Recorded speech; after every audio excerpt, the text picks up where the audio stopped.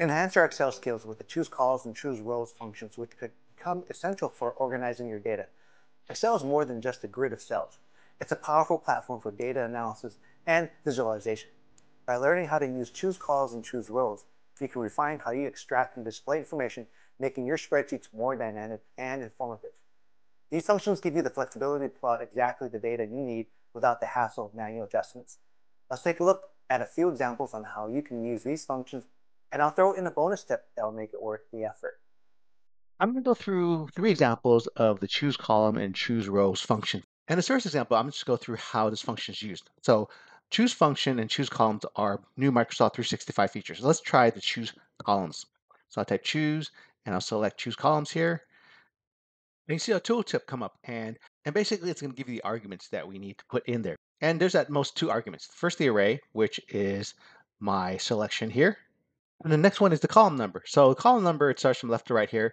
A is column 1, B is column 2, etc. And if I only want the name and department, it would be column B and C, which would be the second and third columns. So it'll be number 2, comma, number 3, close parentheses, press enter, and you can see that it has populated those informations for me. So that's the basic use of choose calls. And choose rows is similar. But let's go to our second example of a use case of how we can use choose calls. So in this use case, you may get a table from someone. You're working in a team, and maybe you don't like the way that the column is set up. You want to move things around, but you don't want to mess it up. Well, choose columns is a good way to test out how columns would look. I'm going to give some extra space here to make it easier. And I'm going to add some rows, Control Shift plus plus. So it's going to add some rows here. And just to make it easier, I'm going to type 1, tab 2, tab, and just copy that over. So click the fill handle here and just drag it across here. So it's going to increment the numbering here, right? So column 1, column 2, column 3. So what we're going to do here is we're going to test out our different ways of resetting the columns. So type choose columns, choose calls, press tab, and here's my array. Select my array here.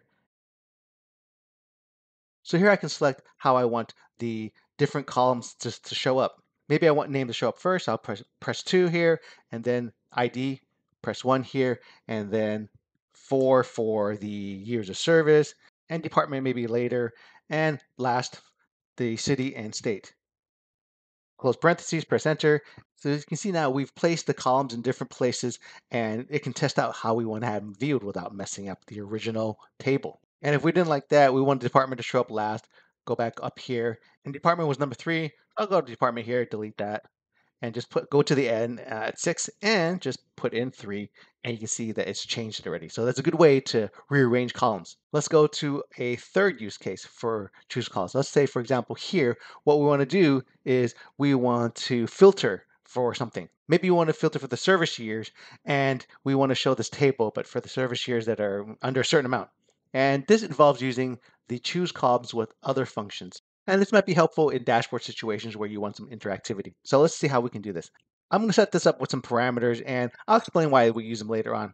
So let's put name here, and we'll put ID, put department. Make sure these are spelled out the exact same way that you have them up here.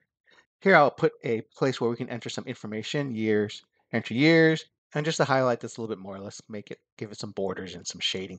So give it a border, and then maybe give it some shading so we know that this is an input area. Oops, didn't want that one to do it. So I'll clear the formatting there, and make it here, make that a grid again. Let's put years. Oh, abbreviate that, years. Okay.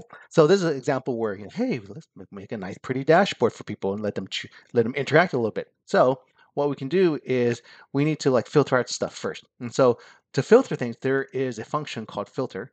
So we can do filter fi, and that's the first one there. So I'll press tab, and what we want to filter out from this array, comma. And what do we want to include? Well, we want to include anything in the years of service, right? That maybe let's make this easy. Let's make it like if it's less than 10 years, right? Less than 10 years, right? So close that, press enter. You can see that it's filtered out anything that's less than 10 years.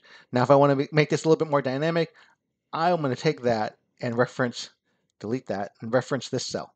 So I can just enter in information. So right now it's blank, but if I put in 10, you can see that it put back that table result. Oh, wait, there's no headers. And so for some instances of Excel, I've seen it where the headers come with it after you do the filter function. But in this instance of Excel, it seems like it didn't do that. But what you can do is use another function called, you can either type it in, manually up here, or use a function called vstack. And basically what it's going to do is going to take an array and just stack it vertically. Select my array here, which is only the first row here. This is the header row, so it's going to stack this vertically. We could just copy and paste it in if we think about it, but this is a nice way to make it more dynamic. If God forbid, something in the title changes, instead of department, maybe it's called DPT. So it just makes it a little bit more dynamic. So I'm gonna press comma, got to close off the parentheses here, and press enter, and now you can see that I've got my headers here. So now I've got my full table here that have people that are less than 10 years, that have data serves less than 10 years. But let's say, for example, I don't want the full table. I want just a couple columns. I just want the name, ID, and department, and that's where CHOOSECOLS comes into it. And we also have another function we have to add to it. So I'm going to go here. Here I'm going to do CHOOSECOLS, type CHOOSECOLS, choose columns, open parentheses. This is the array that I want. But out of this array, what I want to do is I just want to have name, ID, and department. So this is where we have our column numbers come into play, because now it's selecting the array, which is this. I just want to have it pick out name, ID, and department. We can hard code it in, which would be name, ID, and department, which is 2, 1, and 3, close parentheses, enter. And it gives us that, but what if we still have those pesky coworkers and we want to see the different columns, and we want to maybe change columns and just see how it looks, and maybe we'll have ID switch up first and whatnot, and not have to put numbers in. And that's where these 3 cells come in. It's just kind of a neat little thing we can do. And what we can do is we want to use a match function. So have match, tab, what's our lookup value? Well, it's these 3. Have them look up that value.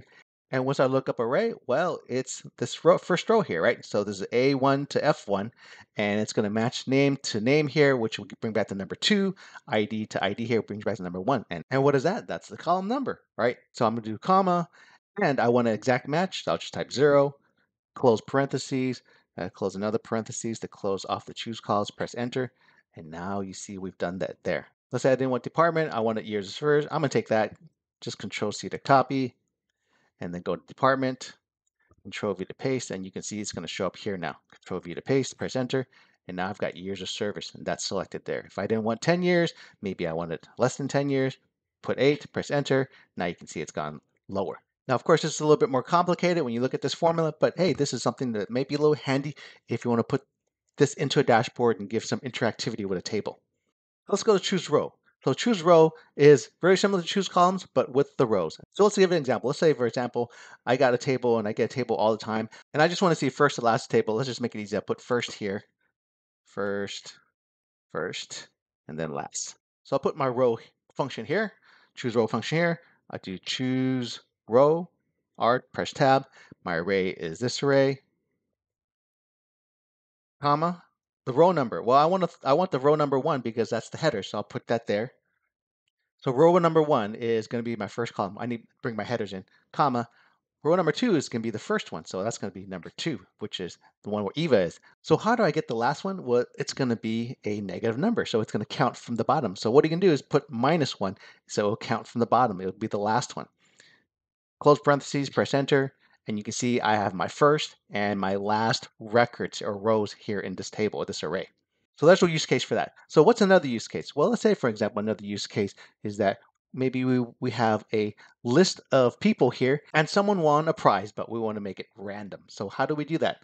Well, we can use the choose rows with another function called random. So I'm going to type in choose row, choose R, press tab. And here's my array again. And I'm going to select first row, which is the header row. And I'm going to use a function called random. Random between, press tab. And the bottom is number 2, right? It's going to be the second row. And what's the numbers between? It would be between number 2, the second record or second row, and the last one. So the last one, how do we figure out what the last one is? Maybe this changes a lot. We can always say it's number 21 because it's there, but let's say, for example, we add to this and we want to have it automatically count. What we can do is have an automatic counter, and that's using the count A function. It's going to count any range that's not empty. I'm going to press tab to open up that parentheses. Just select column A here because that's going to probably tell us something here. And what it basically does is count the number of rows that have values in it. And so you can see it's going to bring us back 21. If I close parentheses over there and I just kind of select this, and this is only available in M365, you can see that it brings back a little tip here. It says 21. It's a dynamic evaluator of the formula. This is kind of a neat thing that has come out recently. So it will count from 2 to 21. It'll give you a random number. So I need to close out the parentheses here. And let's see, choose rows. Yep, it stopped there. Press another parentheses. Microsoft was nice enough to do that for me. Click yes. And now it has randomly selected somebody. So if I press the delete key, this is the random function is something that if you do any activity in the sheet, it's going to recalculate it. So I've pressed delete a couple times. You can see that it has recalculated. And that's how you do a random name generator for people. Maybe they want a prize or something like that. So let's go to our next example or use case of choose rows. Let's say we want to search for employee ID. Let's again think, oh, this is a dashboard and we want to search for employee ID. We want to bring back a record of the employee that we searched for. So let's say I just put employee ID here, make it a little bit more pretty so we can view that. Let's just make that cell different color.